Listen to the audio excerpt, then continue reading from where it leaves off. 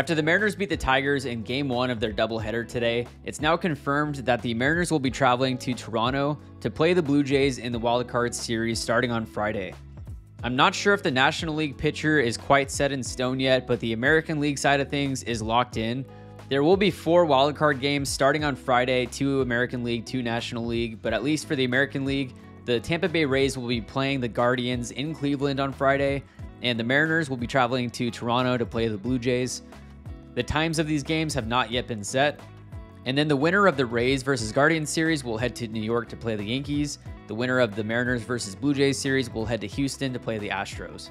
It's been 21 years in the making, and it all starts on Friday in Toronto. It's been confirmed that Luis Castillo will start Game 1 of the wildcard series. Robbie Ray will follow in Game 2.